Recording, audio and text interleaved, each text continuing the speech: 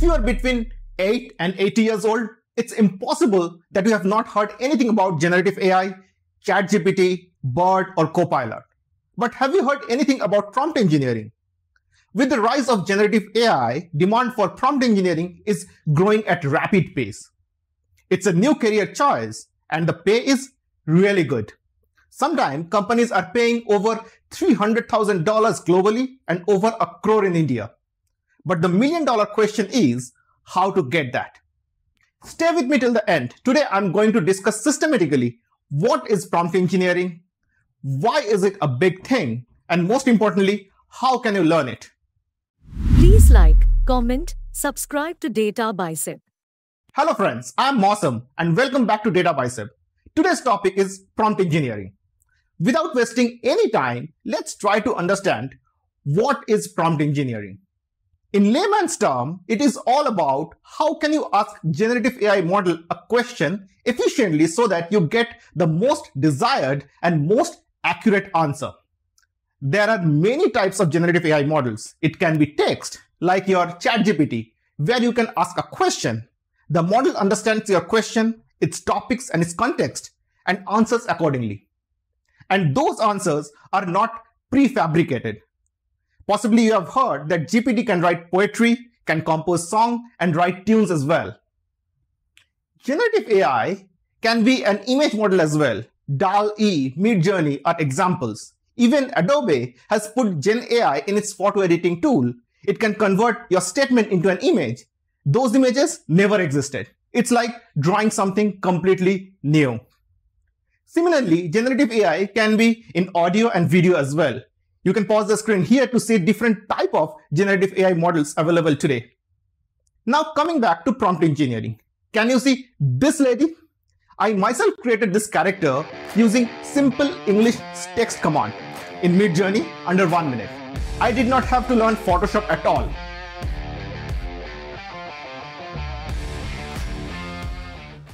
Isn't it amazing? But wait, it does not stop here. Generative AI can write a whole screenplay if you can provide context and subject. I have zero knowledge on how to write a screenplay, but just prompted Gen AI model to create a complete video where all characters spoke in perfect sync and most importantly, all logics were 100% AI generated. Let's look at it quickly. Conversation among 3 robots on impact of AI in India's job market. I started my journey in a computer server. Artificial intelligence has made significant progress and is now able to perform tasks that were once thought to be exclusive to human intelligence. If you want to watch the full video, either click the link above or I will provide the link in the description section. All I was doing to achieve these is called prompt engineering. So the next obvious question is, why is it a big thing? If you ask critically, prompt engineering is not completely new. All of us who searched using either Google, Bing, Yahoo search, or for that matter, any search engine have been doing it for quite a while.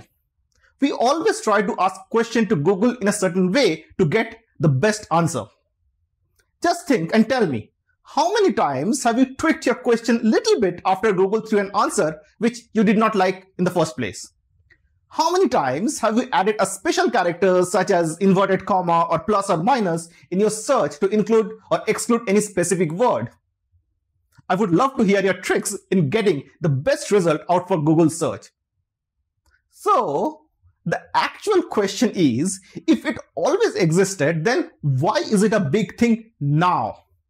And why salaries of good prompt engineers can go to an astronomical level? It is important to understand that general purpose artificial intelligence will continue to improve in future. When we talk about Gen AI, we talk about a black box model. Fundamentally, it promises to have the capability of fabricating outcome all by itself. But that is based on its training. So assume that it is your black box friend who can answer only if you ask the right question or the question rightly. Let's look at the example. I had asked a GPT same question twice. What are the main benefits of Kubernetes operators? First time, it gave me this answer. If you read it thoroughly, though it looks good, but it is not 100% correct. A DevOps people would know that Kubernetes operators are not an extension of Kubernetes and Docker is not required. This is called AI hallucinations. Today's term is AI hallucination. Comment below if you have any experience when GPT threw just bogus, nonsensical answers to you. Now what I did, I asked the same question again, but with bit of prompt engineering, where I set up a bit of instructions. That is, I said the model to answer the question based on the context. And I set up the context by saying, what is Kubernetes operators in the first place? And then asked the same question. And now look, I have the corrected answer. That is, its benefits are either operation automations or reusability or etc. It was just one example of prompt engineering. But in order to do it better, you need to understand the domain, the capability of the AI model as well. Since a good prompting can improve quality of output, save time with AI model, and open up new methods of using generative AI models, companies always look for people who can do it effectively and hence the high money. So the next obvious question is, how and where can you learn it from? Honestly, this is a new field. Unfortunately, as we speak, there are only a handful guidances, but hardly any course to learn systematically. Best way to learn is to practice. But recently, Google published a generative AI learning path with 10 videos in it. That's a good starting point. I personally liked it, and I'll provide the link of the course in the description section. It talks about the fundamentals of generative AI, how it can be applied in text, image. It talks about the large language modeling and many more. But if you want to learn prompt engineering, I would suggest to get yourself familiarized with few concepts at least, like chain of thought, prompt by example, direct prompting, prompt injection, etc. And as I speak, I'm thinking of creating a complete video of these concepts later, but you can check this video by H-Educate. He gave many good examples of prompting techniques. I'll provide the link in the comment section as well.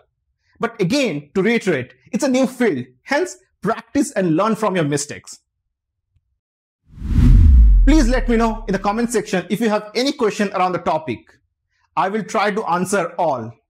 We do a lot of research to bring information in a concise, structured way so that you get a quick pill of information.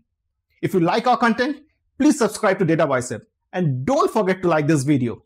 We will meet again next week. Till then, bye-bye.